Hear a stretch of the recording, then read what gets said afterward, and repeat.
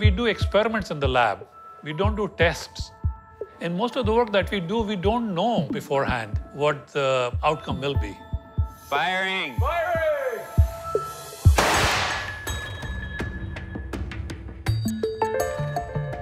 Half the world is interested in destroying things. The other half is interested in preventing things from being destroyed. We are doing an experiment from explosives or blast or underwater implosions or crashes. So you're trying to figure out why things explode and try to prevent them in the future. Yes, why things explode, how much energy is released when they explode. If there's a neighboring structure, will that structure be strong enough to sustain this kind of an implosion?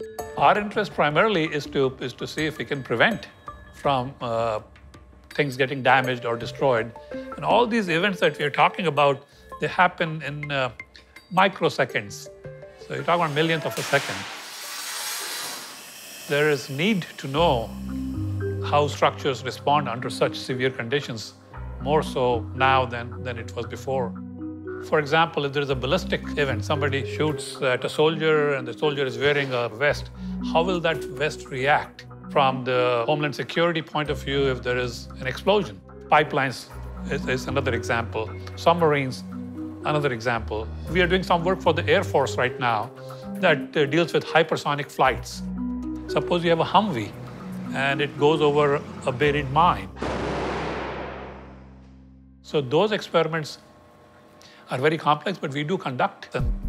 For simulating blast events, either you use a lot of explosives. Now, using explosives is dangerous, as we know. We simulate the explosion part by using an equipment called shock tube.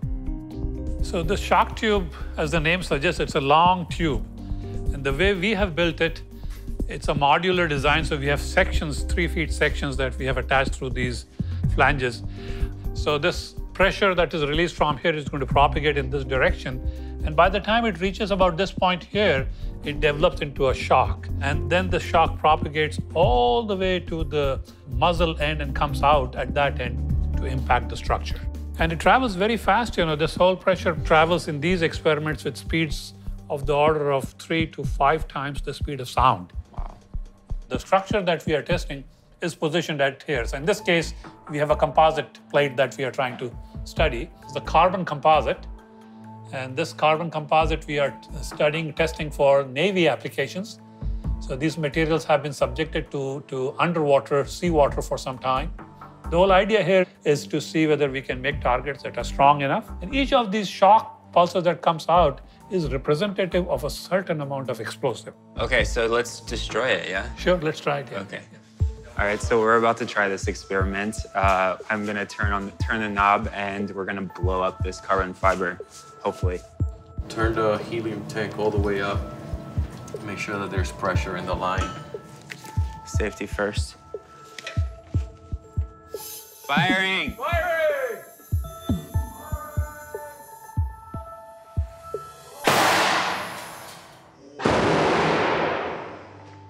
We successfully cut it in half. The post-mortem of the specimen tells us how this thing really fractured. Right. Whether this is a composite material, so did the fibers fracture, matrix fracture, how much is the extent of the fracture in the material. So we do that by taking photographs of the picture after the experiment is over. So you can see the extent of damage here. Yeah, because it The snapped detailed in half, but examination. it also separated, like...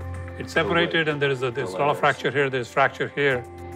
And so all this has to be taken into account in understanding the results. Right. Do you think about the fact that the experiments you do here every day are life and death matters out in the field?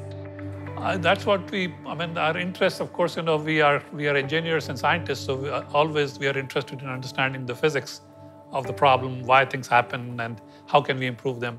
But deep down, that is the intent, that we can protect our soldiers and protect people from events that are catastrophic. That certainly is a big driving force and an incentive, not only for me, but for my students. Do you get upset when you can't destroy it? Actually, I love it. For our kind of applications, if we can create materials and structures that can withstand and are not destroyed, then that is actually a success for us.